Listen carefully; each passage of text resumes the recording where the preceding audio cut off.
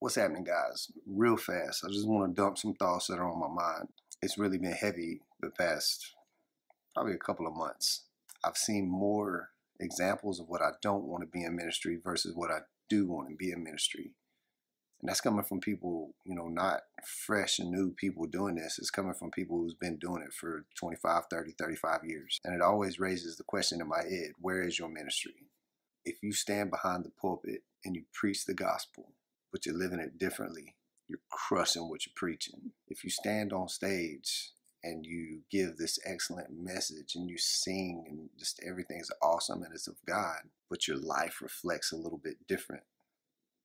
You get on YouTube and you're making these videos and somebody sees you out in public and it's completely different than what you're sharing on your video.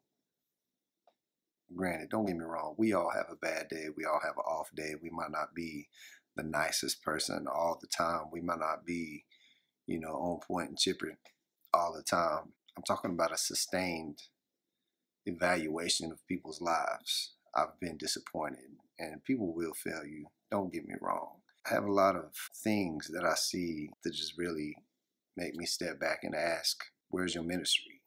I feel like if we're going to stand on stage, if we're going to get behind a pulpit, if we're going to get on here and make these videos, if regardless of what we're doing, if we're saying it's our ministry should be our life. Let me tell you a story, and I always go back to this because it spoke volumes in my ear.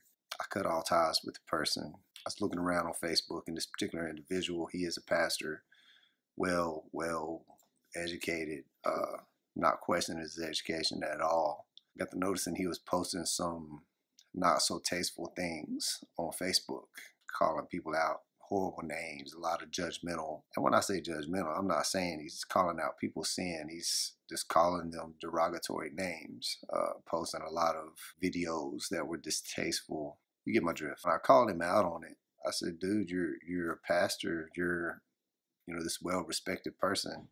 I don't understand how you're putting this stuff on Facebook. His response back to me was this: I have a personal Facebook. I also have a ministry Facebook. If you want to stick to more things that have to do with the gospel, then you need to look at my ministry Facebook, not my personal Facebook, because this is where I post my life.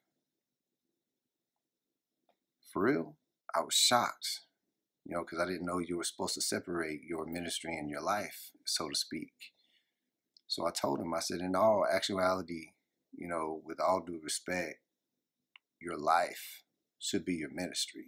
And of course, he shot back at me with some very derogatory things, some more of the name calling, deleted me, blocked me from Facebook.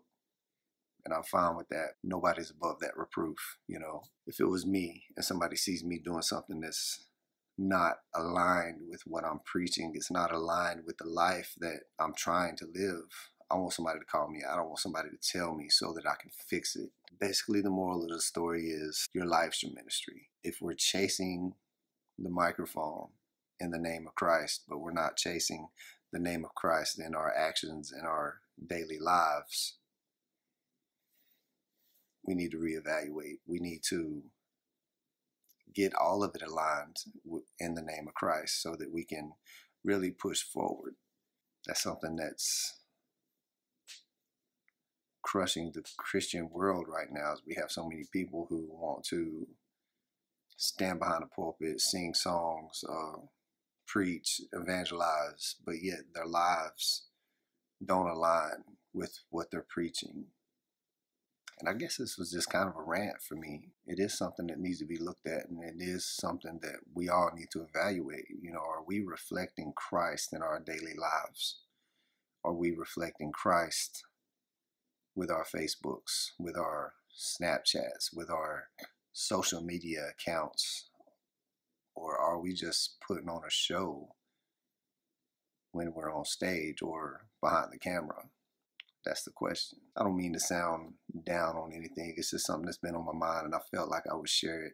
I feel like everybody who is walking with Christ really needs to evaluate their life and every aspect of it to try to keep it aligned with what God says, with what we're supposed to model our lives after. Not only for ourselves, but we need to evaluate those around us, those people that we follow, those people that we fellowship with. We really need to be accountable, not only for ourselves, but try to hold them accountable as well. And how they received that reproof will say a lot about their character and where they're at with Christ. All right, I'll stop. Until next time, God bless you all.